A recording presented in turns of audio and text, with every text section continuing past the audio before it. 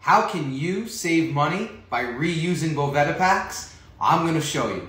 What you want to do is you want to take your nice and crispy, dried out Boveda packs, throw them into a Tupperware that's going to seal, spread them out nicely, grab yourself some distilled water, and you're just going to pour the water right on top. All right, nothing too crazy. Nice even amount of water. Make sure the water gets all over them. Grab your lid. Let it sit for about 5 days to a week, and those packs will be fresh, ready to go, back in your humidor. That's how you save money with reusing Boveda packs.